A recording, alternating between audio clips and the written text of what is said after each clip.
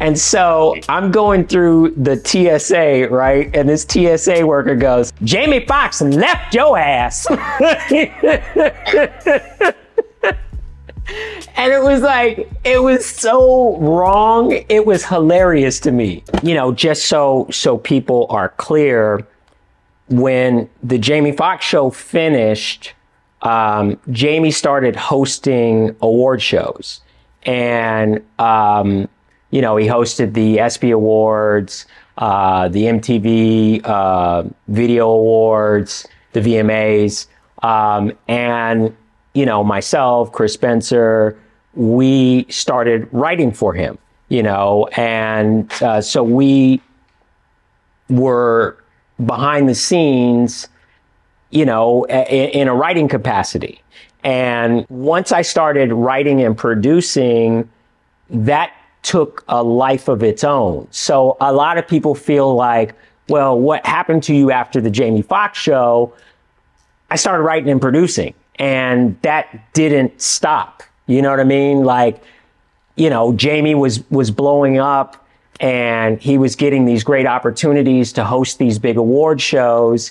You know, he brought along the dudes that he trusted. We had a rapport. We knew how to create things that were funny, that made an impact. So my career went in a different direction.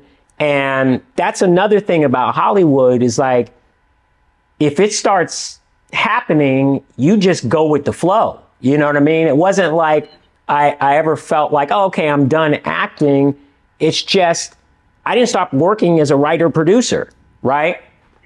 And most recently, you know, prior to getting hired to write on that Oscars where, you know, that happened between Will and Chris, I was Cedric the Entertainer's head writer on the Emmys. I wrote on the American Music Awards, and then I got hired to write on the Oscars.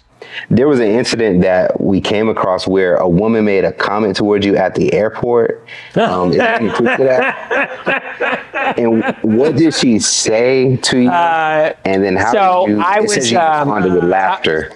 Yeah, I was doing shows with Sean Wayans, right? Which was super cool. Like, Sean asked me if I would open for him. And I was like, yeah, absolutely. And it was the first chance that I really had to go out and see the impact that these characters I created made. You know what I mean? Because, like, if you stay in Hollywood, you know, Hollywood is about, you know, what are you doing now? And what's next? You know, like, they really discredit the things that you've already done. And so I'm going through the TSA, right? And this TSA worker goes, Jamie Foxx left your ass. And it was like, it was so wrong. It was hilarious to me. Because I was like, I'm about to leave your ass.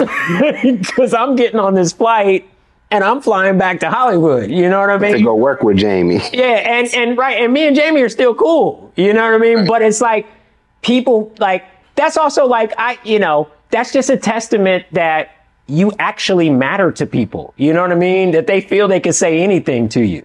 Like, so I laugh at the fact that that was the most uncool thing you could say to me. Like, I would have preferred, you know, hey, crazy legs or whatever, right? But it did make me laugh. Yeah, I mean, I think that's, it opens up the layers of what the perception of stars like Jamie should do, because right. He's not obligated to anyone else but his family and himself. Right. And so, you know, there's that expectation of, well, Jamie's supposed to put everybody on around him. I've seen that before. Right. And then I think it is a genuine response of a fan who one would see you on the show to be like, well, what's been going on?